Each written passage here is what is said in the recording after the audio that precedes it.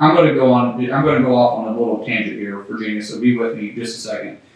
You know, when you start looking at the protocols for COVID, I think all of us have to take our risk evaluation of our health into our own hands. I have a very hard time with mandates. I just have a very hard time with mandates.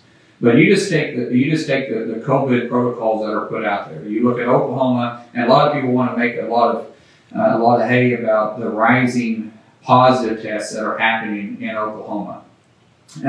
But the real concern is that people need to be looking at is the hospitalization rate.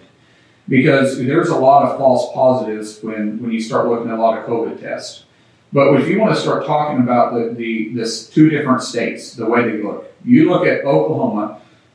Oklahoma, for the most part, is open for business. Our governor has done a really good job of keeping us open, and our local mayors have done a good job about keeping their cities open. And we've been able to keep our businesses open. We've been able to keep people at work that work at those businesses, and we've been able to keep our economy flowing.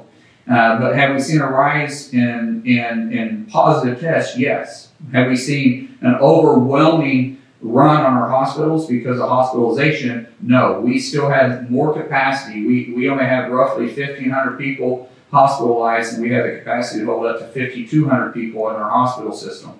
With COVID positive individuals. But you look at California, where Governor Newsom has shut down their economy, has shut down their state.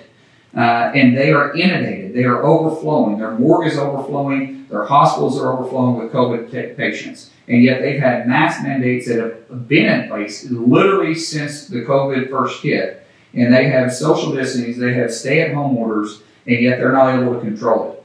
So tell me which protocol is actually working here. We all are responsible for our own health, and we're adults here, and we can make those decisions. And like I said, I commend our governor for keeping us open.